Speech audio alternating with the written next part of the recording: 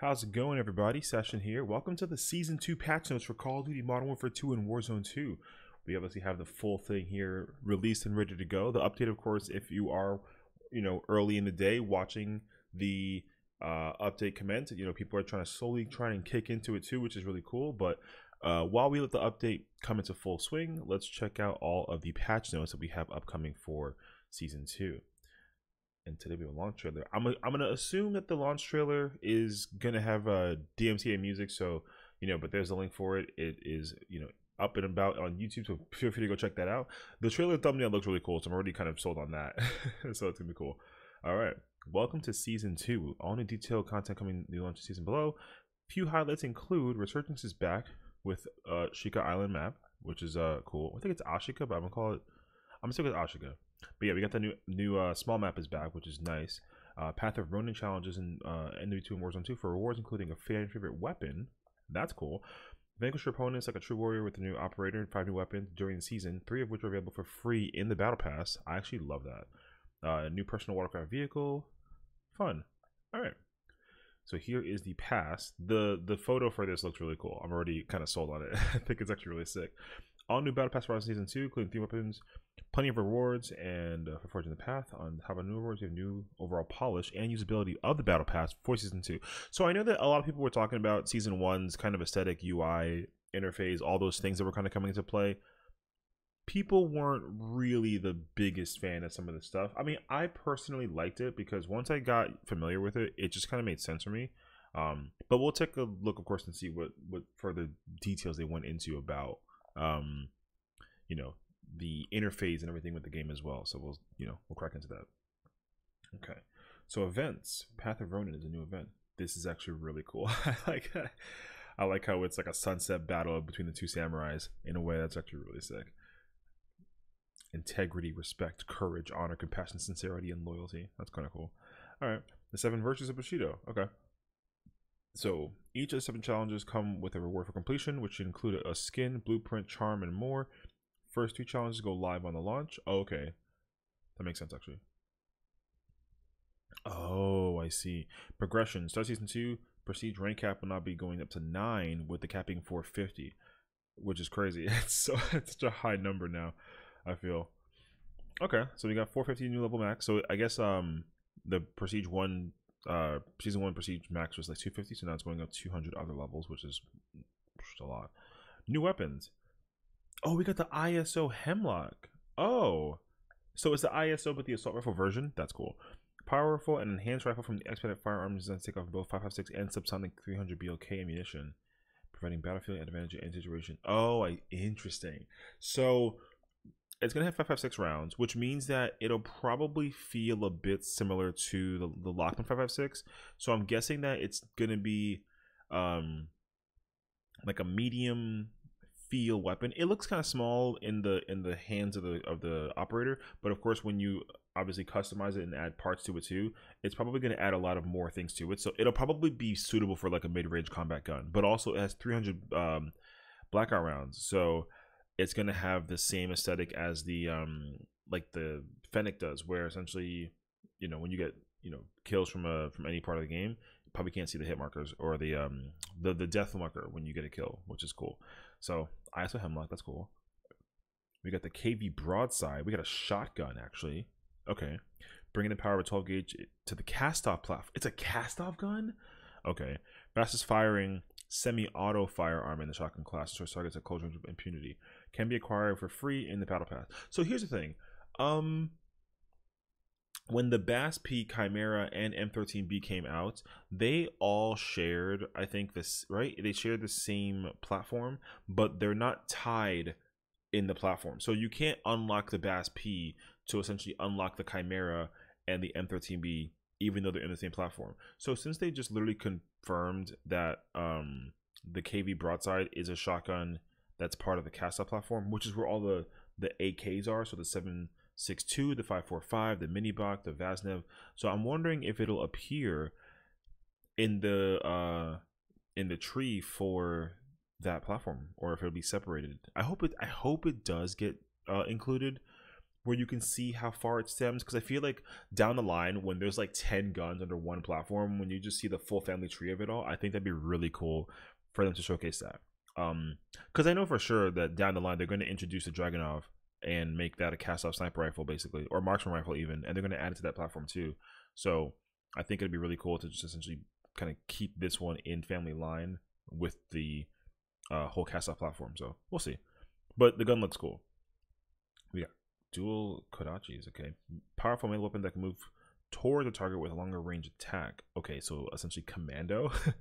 Each swipe has an impressive range and faster forward motion towards enemies compared to the knife melee weapon, though this comes at a slight cost of slower strafe and sprint speed. Oh, okay, so you attack faster up close, but you move slower in general. I mean, I can kind of sort of see that being like a trade-off, but I still don't think so, because this just immediately gives me Kali 6 vibes, and people were still really fast with those. We'll see though. Oh, we got the crossbow. Silent and agile high-performance crossbow fires 20-inch bolt with exceptional lethality, inclusive customization, distinct functionality, and unique ammunition types. Put the weapon into its own class. Standard 20-inch bolts are recoverable and are undetected by trophy systems. Can be acquired by completing all 7 paths of the Ronin event challenges or purchased via the store bundle. Okay, so we officially have ourselves the crossbow, which I think is a constant, you know, it's been a constant staple of the game since like Black Ops 1. So, you know, and every single game that's ever come out from like Warzone and Modern Warfare Remake to today, I mean, I guess like with Vanguard as like an exception, I guess, but still, has always included a crossbow. So it being part of the marksman rifle classification makes total sense, because it's not a sniper rifle, obviously, but I'm pretty sure it's going to have explosive rounds, and you know, I'd be honestly curious to see if it can have this is just like me kind of tidbitting like a little to the side, like sidebarring it, but if you can put subsonic or snapshot arrows or snapshot bolts on this and use it as like a utility weapon, that'd be really, really cool. But I think it'll kind of maintain the same powerful functionality of it being explosive bolts and incendiary bolts. So having the crossbow in the game is definitely a good addition. So I like that. Okay, so we got the crossbow, the dual swords, the shotgun, and an assault rifle. So I'm really glad to see these get included to the game as well. And these are only like, you know, technically it's 3 weapons in the melee, so I guess there's 2 more that we're going to get in the future too. So that's going to be cool. Okay. Weapon tuning update. Our goal for weapon tuning has always been to deliver experience that provides players with deep customization for their favorite weapons. Building a unique loadout for personal playstyle. After weapon tuning season 1, we want to offer more value to players by elevating the pros and reducing the cons of tuning attributes. We are committed to making the system more rewarding for players going forward without sacrificing overall weapon balance across the game. The results of the adjustment will be generally be felt as an increase in the overall impact of attachment, with the effects of attachment tuning becoming... Okay, so I guess people felt that weapon tuning wasn't as impactful when you actually tuned it, which is actually fair though, because a lot of the time when it comes to the game so far since Warzone 2 released, you really only needed the attachments for it to really showcase like its value. Tuning isn't like a requirement. It just kind of like goes, it lets it go from like 100% to like 110, you know, but I think it felt like 105. So it wasn't like a super crazy ordeal.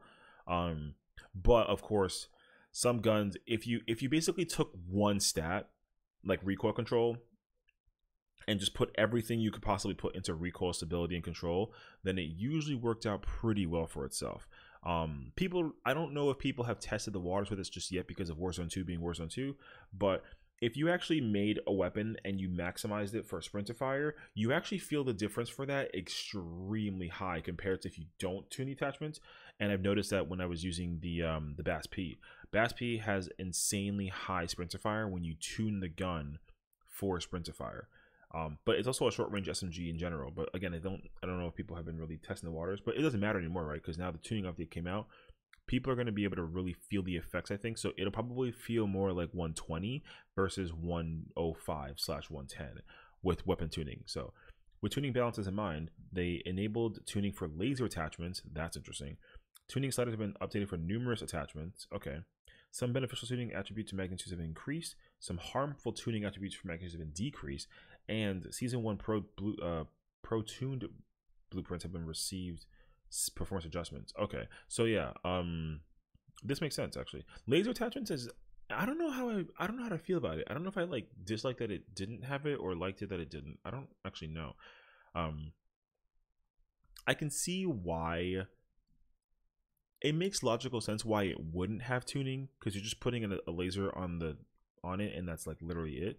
But I can understand that laser attachments are gonna also include tuning to it. Like it's definitely possible to tune a laser. Obviously, like it's a physical sight that you put on the gun. But I think I just accepted that it was okay that it couldn't be tuned. But now that it can be tuned, I'd be very curious to see what parameters you can add to the tuning to make it more more beneficial to the gun's kit. My mind is going to take a guess and say that you're going to be able to change like weapon stability, gun kick control, ADS, or sprintify. I think those are the four that'll work for it. So I think a lot of guns that are going to need to use lasers are going to really thrive on it. So that's going to be really awesome. And also the fact that they increase the magnitude for beneficial ones are really good, because again the scale goes either way. It's not just for one aspect, right? Like you don't always use one laser for just one parameter. You can use the same laser for different parameters for different guns, and I think that's really cool. So we'll see. And then we got weapon balancing. So assault rifles, okay, so they still okay. I just wasn't sure if they were going to show the numerical damage output for it or not, but they kind of just give you the general like TLDR for it, which is fine. So the M13B got damage increase at mid-range and upper torso damage, which is actually nice because M13B came out and felt a little bit underpowered in comparison to a lot of the other assault rifles we have in the game. It should have been able to hit a lot harder, even though it does have a high fire rate. The recoil control for it is very nice, but you do spend a lot of time like hitting targets and kind of questioning what's going on. So the increase in the mid damage range and upper torso will be really welcoming for the M13B. Castle 762 has a small damage reduction and added additional long range damage fall off. Okay, the 762 is not a gun that I think I frequently see, but I do see it used once in a while, and it does hit pretty hard. So it's actually a pretty decent gun. One thing that people I think have also been trying to, and this makes sense for the additional long range damage fall off, is that the gun actually thrives kind of decently in semi-auto form. I don't know if people have actually tried it out though, but semi-auto is actually pretty. It kind of has like a strong stopping power to it. So 762 change makes sense. 556 has an increased semi-auto rate of fire, which actually makes a lot of sense because it's slower sorta than it fully automatic. It was weird. So increasing the semi-auto rate of fire is gonna be nice because again, you can actually, I think the 556 now can sort of be built like a battle rifle, which is great because the 762 is the battle rifle version. This is the assault rifle version, so that's gonna be nice. They increased the auto rate of fire for the M4 and semi-auto form too, which is interesting because I think right now the M4 is the gun. I hate to say it out loud because it's Old Faithful, but I think right now it's the one that's performing the least out of all these rifles. It's just not really doing what we needed to do, but maybe that'll change with the weapon tuning. That's why I feel like it makes sense that they didn't just increase a lot of damage stuff, because like the M13B definitely didn't hit as hard as it should. But at the same time, the way how these guns are going to be able to benefit more from weapon tuning, they don't really need to make a lot of changes for this season until we at least see how well the weapon tuning affects a lot of the weapons moving forward for every gun in the game. So we'll see how that kind of kicks in. And for the SCB 556, facing extra with the single tap mod magazine attachment, which causes weapons to deal considerably less damage to the upper left leg. That's okay. That's a very specific. That sounds more like a bug than it is obviously like a weapon balancing thing. So I mean, the STB is a good weapon as well. The gun is like fine if you want to use it, but that's such a specific bug that the gun had. I never used a single tap mod, but you know, it's there. Okay, battle rifles 762. Ooh, okay. Decreased full automatic head and torso damage, increased semi-auto upper torso damage, increased semi-auto rate of fire, reduced full auto recoil, increased damage on long range, and added minimum damage against armor. So this gun definitely has seen a lot of checks and balances across the board, like significantly throughout, even from the beta. So they clearly want this gun to be able to have the hybrid stance that the 556 also should have. So you know, if you're going to use it fully automatic, it's not going to hit as hard. You kind of sort of have to use it in semi-auto mode as it's designed as a battle rifle, but the option to use it in fully auto is also great. So I actually like that a lot. Increasing the semi-auto rate of fire actually is going to be really huge. This is definitely going to give me the old FAL style of how the gun should function. So I'm definitely excited to see how that will play out, especially when you tune this gun to, again, with the weapon tuning, a lot of these parameters and stats are going to increase significantly. So this gun is going to secretly, I mean, I don't want to say it out loud, but I'm getting a DMR vibe a little bit from this gun. So we'll see how it kicks into full gear. And also they reduced the full auto recoil, which is also like a very interesting detail because they want the gun to have better recoil when you're using it fully automatic, but they also want the gun to thrive semi-automatic as well. So I think that they're very well aware that this gun needs to be able to not thrive in the same environment regardless of which version you use the gun in. So if you're going to use it in semi-auto, it's going to work semi-auto like properly well and strong. And if you put it in full auto, then it's going to work less in the range that it's designed to in semi-auto, but it'll work, you know, it'll cover both ranges that it's designed to be used as the weapon that it is. So that's actually great. So I think that the Lockman 762 is going to become a very competitive and worthy weapon to be using in Warzone 2 as a whole. So I'm excited for that. FTAC Recon. Okay. They decreased the full auto upper torso damage, which is fine. They sped up the ADS time, which is actually nice. They reduced the full auto recoil, increased close range damage distance, increased lower torso damage multiplier, and they added minimum damage against armor. So the FTAC Recon kind of seeing the same problem, but the problem with the Recon now is that the Recon is, it has a, okay, as a battle rifle, I think it has the lowest magazine size across all the battle rifles. Using this gun in fully auto is extremely difficult. But if you can build it out in semi-auto form with the 10 round mag, even or 15 round mag, this gun, it's pretty good. So the fact that they also spent the ADS time though is going to be really welcoming, and also increasing the damage distance for close range is going to also let the gun thrive in mid-range combat as well, and even at closer range too, because I feel like people have been running around with hollow sights more so than they have with like VOKs or 4x scopes or 5x scopes. I use a 5x scope on this gun, and I think that it's great. But to use it with a holographic sight is going to be actually very nice considering all these changes. So FTAC is definitely going to be in a very good position. So it looks like overall they really put a big buff on the battle rifles. So SO14 increased the semi-auto rate of fire, increased long range damage, reduced the headshot damage for semi-auto, and they added a minimum against armor. SO14 is definitely the least popular gun out of all the battle rifles. It's, I think personally, it's like decent. I haven't gotten mine fully leveled up yet, so I want to max out this weapon and also put the tuning in mind, because I think if you tune this weapon, it has a potential to be very powerful. Because this one has like a really huge magazine. So I think, and it's actually pretty strong in fully auto. And this, I think so far is the only battle rifle that hasn't been affected by the fully auto aspect of the gun. So I think you know, it has the potential to do some really powerful damage. And the TAC V, they decreased the mid-range damage, increased the semi-auto torso damage, reduced semi-auto leg damage, decreased full auto head damage twice apparently, and reduced semi-auto rate of fire. So the TAC V is definitely like the choice of weaponry out of all the battle rifles compared to the 7.62.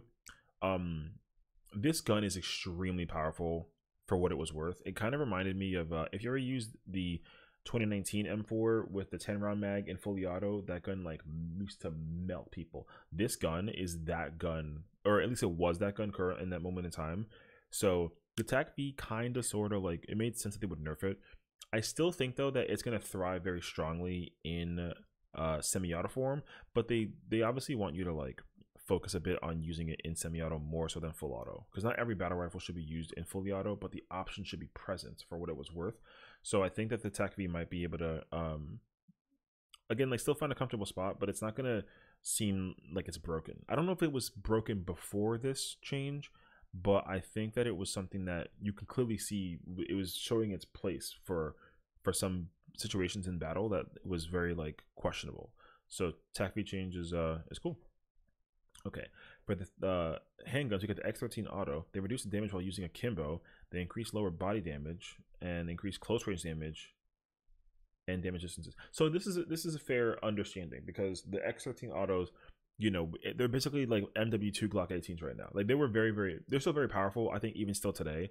I think that this trade is literally just so that you can't use the gun at a far distance versus using it up close. I think up close, it's still gonna melt. So if you're in a room and you're clearing with the room with these guns, you're gonna do just as well as you did before. You might even do even better. But if you're like, you know, 25 meters away from somebody with this pistol and you're akimboing them and you're using like anything to like reduce the like the hip fire accuracy, this gun will not obviously perform well in that scenario. But I think that's a preferred option, because getting shot from like a distance with these weapons, or, you know, because it's just a matter of covering the base, right, of how the bullets kind of hit. So the 13s will definitely thrive stronger in close combat, but it'll be also checked so that it doesn't work in mid combat. So I think that's good. Okay. With the launchers, they got the Strela P. They remove the activation distance for projectiles. Okay, and then they now explode at any range. This actually is very interesting. I personally haven't used the Strela at all, but the fact that this was a thing is actually pretty hilarious. So at least now it'll function a lot more up close, which is going to be nice for scenarios that you want to, you know, clear rooms up close, or at least just get into a crazy scenario. Strela should work in that case scenario. RPG, small increase to splash damage amount, and the reduction to splash damage range. Okay, so the damage is more concentrated in area, and it hits harder for that. Okay, that makes sense. LMGs. So RPK, this is the one, right? Small reduction to ADS movement speed. Okay, it's not bad. Reduced mid and long range damage, reduced damage ranges, small increase ADS time. So I guess they understood that the gun was thriving in long range like a lot. It really was, though. Like, you can easily, you know, just destroy people from 100 meter plus away. And the RPK, I guess, needed to kind of take the crown and, you know, see if it can be passed onward. I still don't think that the gun is going to be terrible, because people are going to look at the nerfs of these guns and think that the gun is terrible now. I don't think that that's the case. But again, because again, you got to remember, the weapon tuning is still something that got overall added to the baseline of all the weapon tuning in the entire game. So especially because lasers too are tunable. So this in turn should still allow the RPK to thrive in some environments, but I think that the general populace might look at these small changes, or rather just the changes in general, and see that the affectation for the gun is going to basically take the crown off of its head. So we'll see how it looks into, you know, perspective going into the game. But RPK getting a nerf makes total sense. Raw LMG gets increased recoil. This makes sense because the Raw is extremely powerful. But again, weapon tuning may not make this seem as too affected by this at all. So again, we got to, you know, get into the game and kind of do the science and figure it out. So raw LMG nerf makes sense, and I get that. They didn't nerf any other LMG though, so that's actually pretty interesting. I'll take it. And we got marksman rifles. Reduced long range damage, increased upper torso damage, and minimum damage against armor. This makes sense. EBR is, I think even with these changes, it's still going to be a very, very good weapon. So don't sleep on this gun. Gun is powerful. It's really crazy, actually. LMS, same thing. They added minimum damage against armor. This, here's the thing. Nobody really knows how strong this weapon is. This weapon is powerful. It's a very powerful gun. I love this gun a lot. I was using it literally yesterday, and oh my gosh, I didn't even I found it on the floor, and they didn't have a scope, and I shot somebody from like 100 meters away with it, and the damage range was still crazy. So that LMS is definitely, if you put a scope on that gun, that gun's gonna, it's so powerful. Great gun. So the changes to this though make sense to me. Tech M, increased side rate of fire. That's not bad actually. Increased upper torso damage and added damage against armor. So they essentially buffed the TAC M, which is fascinating because the TAC M right now is in a very, very good spot. So to make it stronger is going to be very fascinating to see in comparison to the rest of the weapons that are being showcased. So this makes sense. Okay. Melee got changed. That's weird. Increased lunging Sorry. Increased non-lunging melee damage range. Allow players to hit equipment on the ground with melee while crouched. Oh, interesting. Okay. I'll take it. Melee attacks and non-melee weapons will now require 3 hits to kill a fully armored enemy instead of 2. Okay. Hopefully that stays true to form, because I know for certain that this was a this is something that everyone has been heavily talking about, and I feel like they constantly bounce back and forth between 2 to 4, and they want to make it the medium at 3, but then 3 still seems too powerful. It's gonna just depend on how it comes into play, so we gotta just wait and see. SMGs. The Vaznev got reduced mid to long damage range. That makes sense. It's a SMG. Minibok. Okay, they reduced the damage range on the Minibok. Reduced lower torso damage at close range. Reduced lower body damage at close range at mid range, and they added minimum damage against armor. So I understand it, because this gun doesn't need any form of magazine capacity change. It just gets to like thrive the way that it does. So I get it, but I also want to just make sure we can at least keep a mindset that, you know, the Minibox still is going to be a good weapon. It's just going to be a better weapon, you know, for the sake of like close range. Because at mid range, it was pretty. You can almost treat this gun like an assault rifle. It was pretty powerful, actually. So Minibok getting a mid and close range damage nerf is going to be. We'll see how that gun thrives. I hope it's not like terrible though, but we'll find out. The Fennec got a decreased damage overall, decreased headshot damage, and added minimum damage against armor. See, so that's going to be something that's going to really question the nature of the gun as a whole, because the Fennec is kind of a mixed bag right now. The Fennec either like destroyed up close, which I think was the usual consensus, but also there were moments where the gun really worked and it didn't work. I kind of bounced back and forth with it. I honestly stopped using the Fennec as an SMG a while ago. I actually resorted to using the Vaznev a lot more frequently, even the Lockman sub, which I just realized isn't here. So I guess that means it's in a healthy spot right now. So we'll see how the Fennec kicks into gear once we have these changes kick in. So we'll find out. And we got sniper rifles. The Signal 50 got a reduced sprint out speed, reduced movement speed, reduced long range damage, and small decrease to bullet velocity. Which is, see, I don't really know if it needed the long range damage decrease or the bullet velocity decrease. But again, I think that these will come into perspective as well with the fact that this tuning has been increased. So I think that's the trade-off for it. But the movement speed and sprint out speed makes total sense, because the weapon is like very bulky and heavy, but you can move pretty quick with it. So we'll see how the Signal 50 plays into perspective, because this is the sniper right now that everyone is running around with. No one is using any of the other ones, because long story short, if the weapon is a bolt action sniper, they don't one shot. So that's like the problem, I think, currently. None of them one shot. So the Signal 50 just shoots the fastest, so therefore it would just thrive the best. So I think that's going to be a trade. Hopefully in the future they can kind of look into changing, because that way we can effectively have the guns work more appropriately based on how they shoot. But we'll, you know, that we'll digress on that later on. Attachments. They reduced the ADS penalty for bipods. Okay, and they fixed an issue with choke attachment scaling hip spreading. Okay, it was incorrect. Oh, okay. So I guess the choke for the shotguns was doing more than it should have. No, it should have. No, because they were not doing. So they probably weren't doing as much as they should have. They should now do more. So hopefully this little change for the attachments for shotguns will make them thrive a lot better. Because I don't think that shotguns right now are the meta. Vehicles. We got a new personal watercraft. Sick. Naval Seacraft capable of swiftly carrying up to 2 operators across any body of water. Adjustments. Vehicle turrets now cool down faster if they don't overheat. They added war truck station to armored truck, which is cool. They added EV charging stations for the Hummer. That's really funny, actually. Shooting windows no longer damages the vehicle itself. That's a nice change. Make vehicle exits less likely to fail beneath low roofs. Okay. Vehicle bug fixes. Unlimited fuel by leaning out of vehicles. I did not know that. Fix an issue with the refilling bar not appearing under certain conditions. Vehicle armor not reducing explosion damage properly. Heavy tank tracks for animating properly. Various ways for the player to get out of bounds with vehicle collisions. Fair.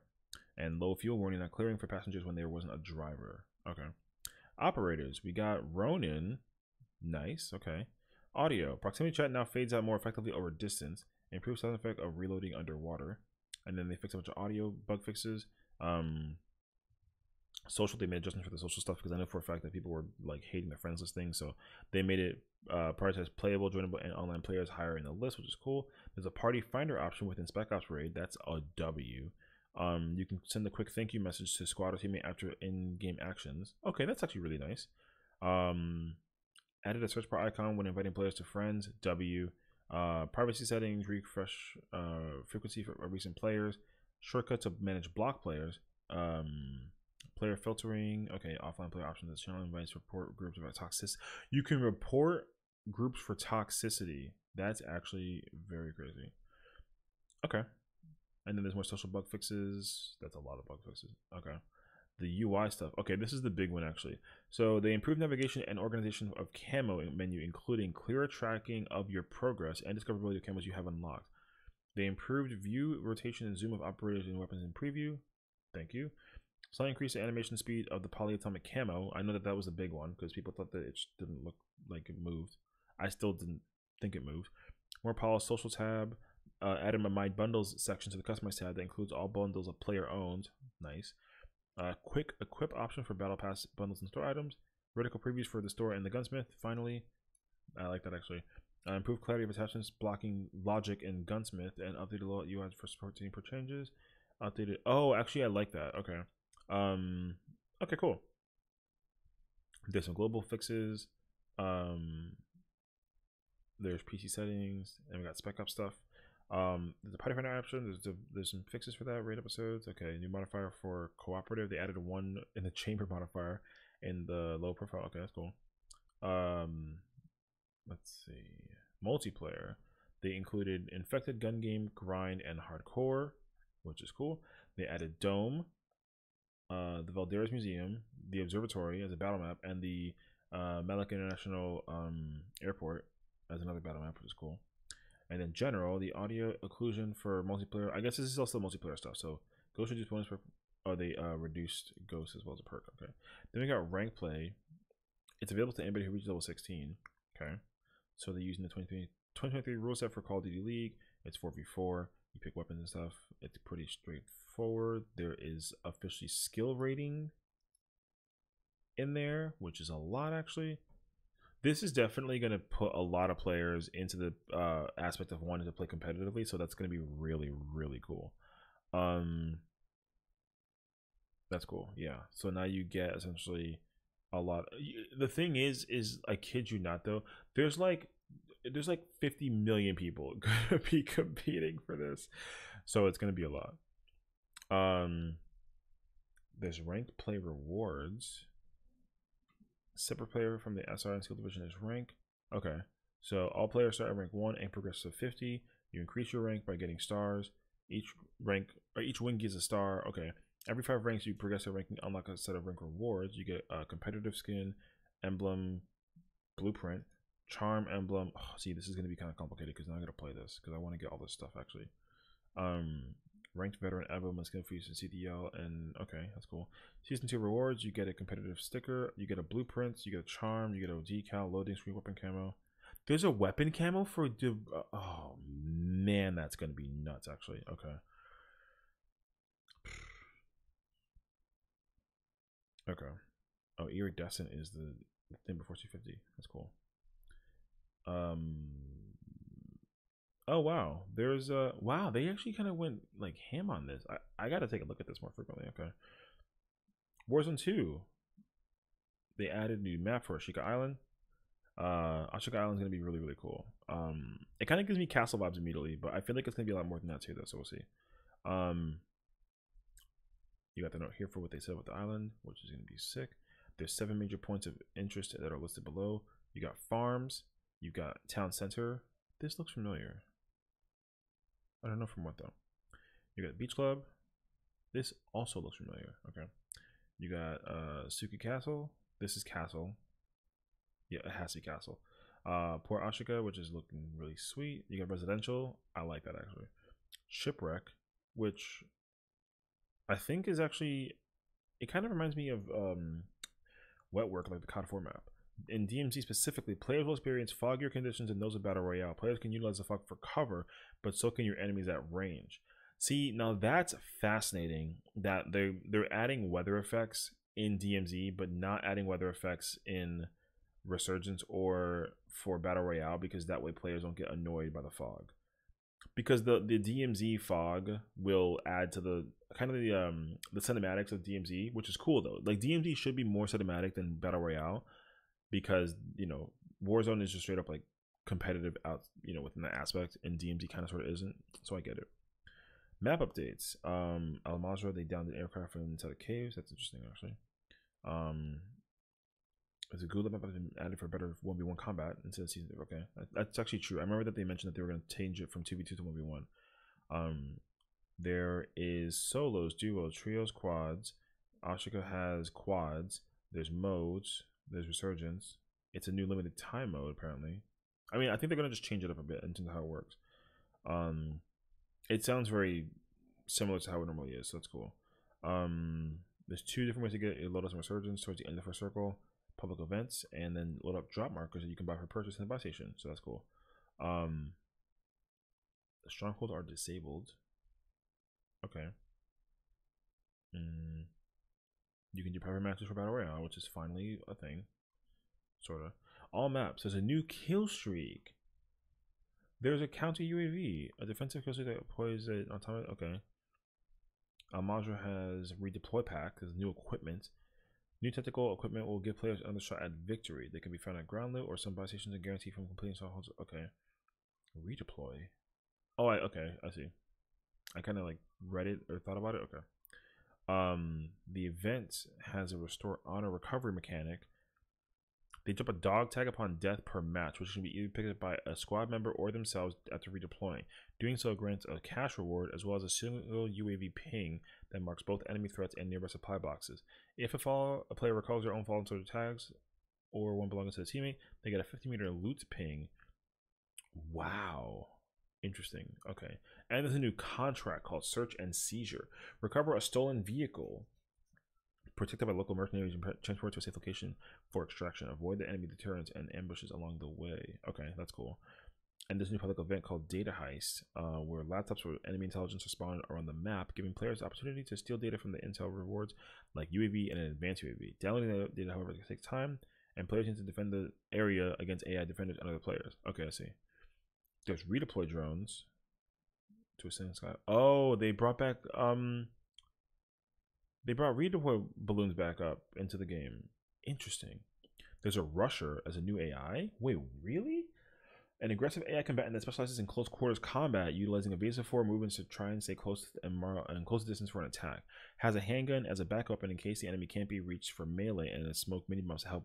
Wow, so they're adding new AI. That's actually kind of nuts, though. Okay. Gameplay adjustments. Loot that spawn across Al Mazrah has been adjusted. There's an adjustment to the existing loot pool, and they added the counter UV as a thing you can pick up on the ground. Okay. Cash autonomy. Players now drop more cash upon dying. They retain more cash upon redeployment. Overall balance changes to the economy so that players can earn more cash per match. There's a reduction to cash rewards slightly for completing contracts. And cash found via ground loot has been increased to compensate for the above changes. So on the ground, it got increased to 5. In registers, it went to 5. Basic supply boxes, it's 5. And then legendaries is 8. Okay. All players will now have a 3-plate armor vest at all times. Okay. I know that this was something that a lot of people like hated and loved at the same time. I can tell you with certainty though, I think that people are going to miss it. They're going to miss the fact that you had to find the plate, because it was just a moment where you could find it. I don't know. It just seemed really nice, honestly. So we'll see.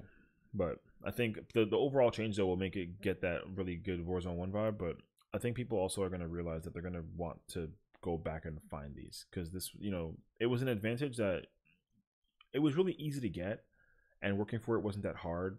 But, you know, I don't know. My opinion is different a little bit. Players also spawn with different number of equipped armor depending on the following. If you infill, you get 2. If you gulag redeploy, you get 3. And if you resurgence redeploy, you get 2. Okay. So right now, players will not be able to customize their own perk packages, but you can't use overclock and bird's eye. Okay.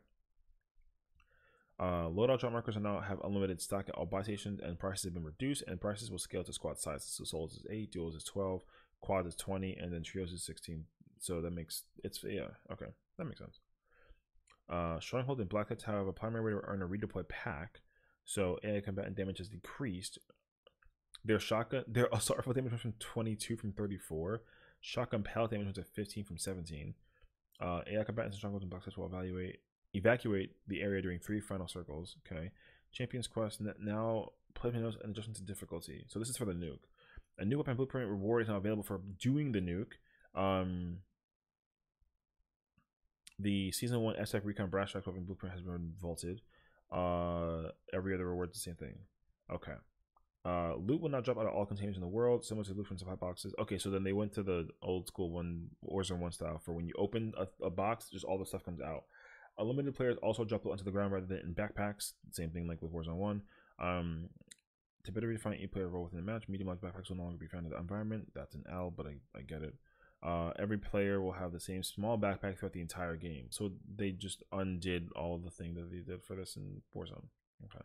When players expend an item in their active loadout, stored items from the backpack will no longer fill that slot. The only 2 items that will still automatically populate the loadout from the backpack are armor plates and ammunition. Okay, so that way you don't stack medical supplies, equipment, and kill streaks. Okay. A second loadout drop public event has been added, which means that the drops will not happen on the first and 5th circle of the match. Some protection, in between 64 to 19 meters off the ground. Interesting. Gulag. Players now want to place 1v1. The flag control has replaced the jailer as an overtime mechanic. So the jailer is gone, the flag is back. Player loadouts will change as circles progress and can include either assault rifles, SMGs, LMGs as primaries. Handguns are remaining available as secondary, and you get a snapshot as a tactical. There's no shotguns, and cash will now spawn as Glarn loots. You can edit loadouts in pre-match lobbies, W. Plating improvements, global plating, animation speed has increased by 25%, so now you can play faster. Movement speed increased while plating. You can now sprint while plating, and you can bust through doors while plating. So this is all the things that people wanted to see before. We got it now, so it's good. Each squad member now has a unique color highlighting their name in pings, which is great actually. I didn't mind the red, but I also liked the color variation. That was really nice. So, cool. The interrogation reveal mechanic has been changed from an orange outline to a red marker to remain consistent with the similar mechanics, and there's more looting stuff. Combat records are now online as part of Season 2. So the statistics in Warzone 2 combat record will only be available from the day forward. So literally all the kills and deaths you got from Season 1 didn't count. Now they start counting, which is fine.